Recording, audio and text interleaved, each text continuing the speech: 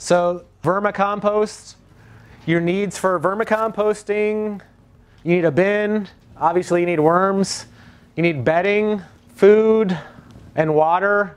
So a lot of the bedding that people start off with is peat moss or cocoa coir. Peat moss isn't necessarily sustainable, but it's what people use, that's why I have it on my list. There's another thing called pit moss that this company in Pittsburgh started taking newspaper that would normally be going to waste, and they're turning it into stuff that's similar to peat moss. And then food for worms, you can feed them food waste directly. You can feed them compost or other types of organics. There's also worm food, but like I said, I don't like to pay for stuff.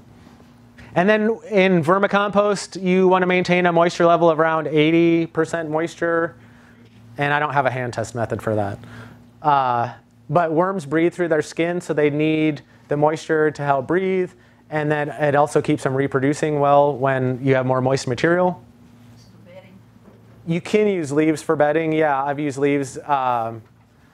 You may want to crumble them up or shred them up some.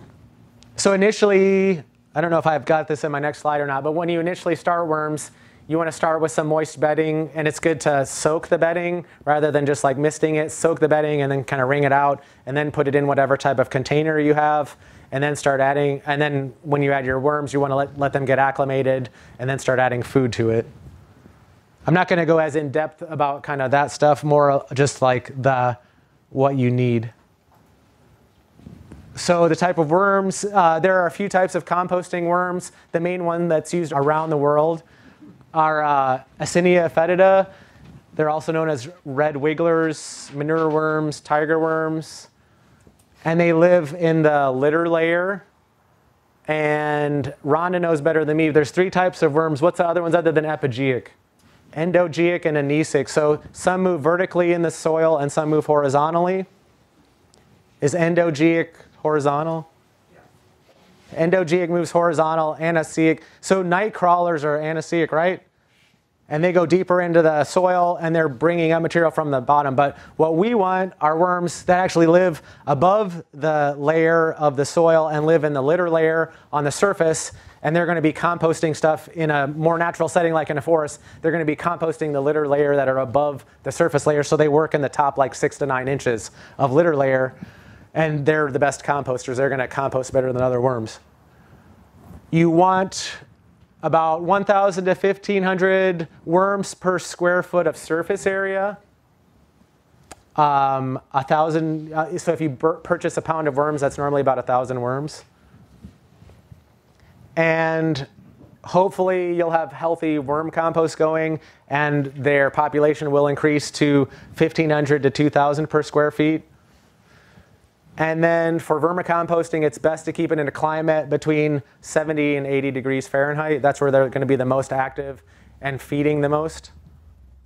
Feeding and reproducing the most. This is a picture of my hand with some red wigglers.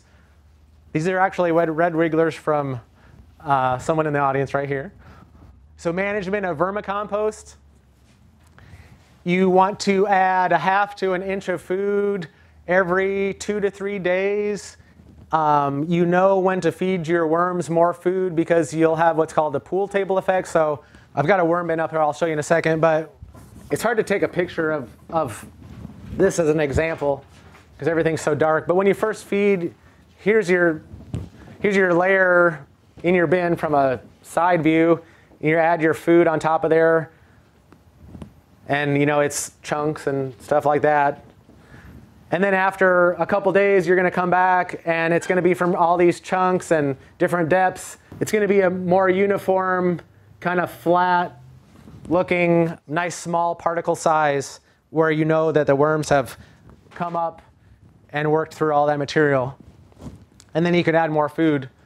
You also want to mist the top layer daily so that you're keeping it nice and moist in there, and you don't want to get too much water. But the worms, for their health, need the moisture. And then you want to harvest according to your bin style, and I'll get into that in a second here.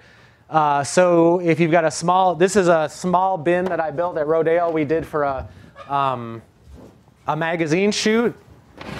This is a plastic container that you can buy at whatever stores. Hopefully you can see the bottom's full of holes there.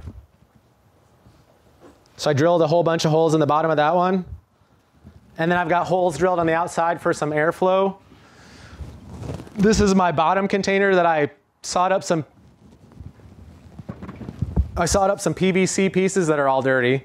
But that's just to lift it up off the bottom there to give it some height. And this will collect what leachate might come through. I don't normally have leachate. We're going to be talking about leachate later. You don't want to use leachate. So I've got holes in the bottom of that one. This one's going to have some stuff on the bottom. I'm going to try not to make a mess here. You can hopefully see the holes on the bottom of that one, but there's some soil coming through. So the idea with this is that it's a flow-through system.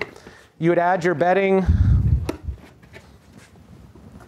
This one's empty. So you'd put your wet bedding in there, put your worms in there, and then once they get acclimated, I don't want to make a mess in here.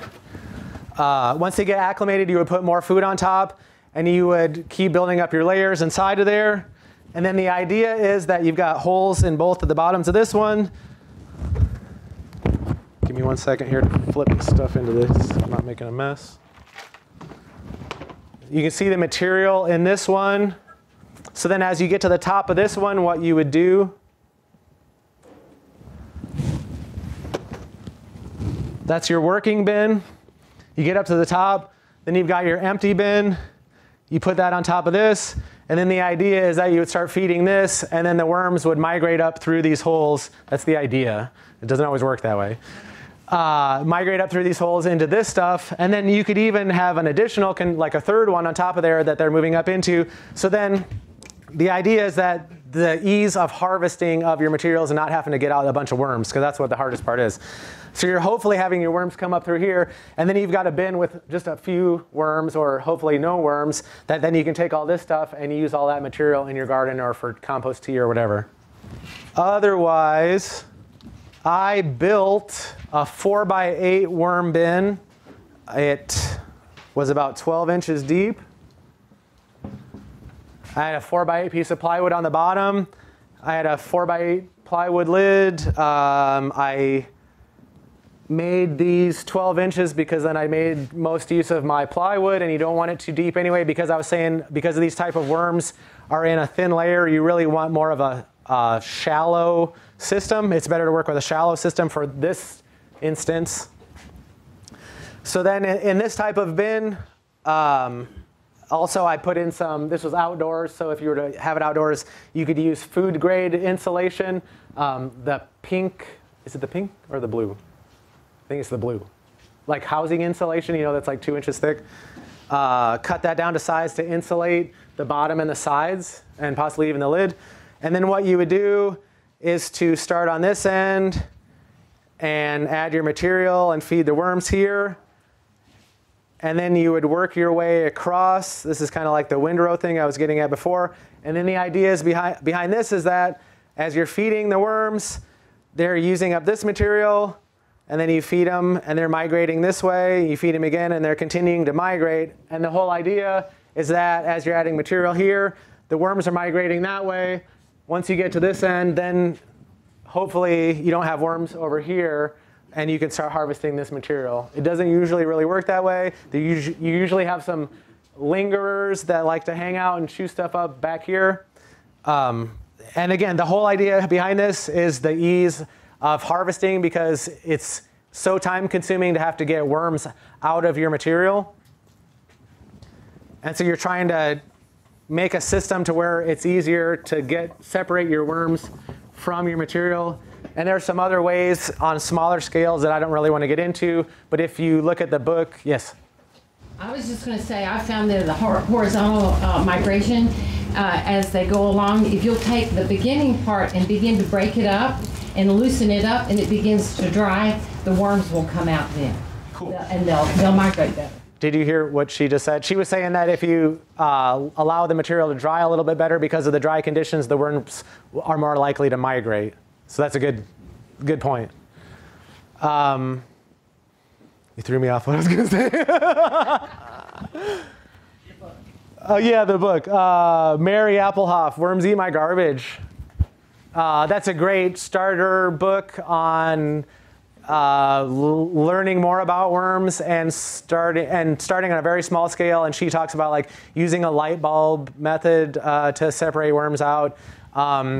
Another great book is Rhonda Sherman's here, and she has a wonderful book called The Worm Farmer's Handbook. And I found that as an excellent resource. She gives history on what to use for worms, gets into management styles, and then she also goes around and shows different types of worm composters and gives you different ideas on like what to do with that. But there's a lot of great information in that. That's more geared for like medium to large scale, where Mary Applehoff's books like real beginners and like just like kind of at home doing stuff. They're both great books though. So this is just a few examples. There are other ways you can do it. They have the Worm Pagoda, which is a commercial. You can spend a lot of money on a worm pagoda, or you can make one for just a few dollars like I have. It's the same concept. And then there's large continuous flow-through bins or reactors, and I've got a picture of those coming up here. Small flow-through bin, we already went through that. What is leachate?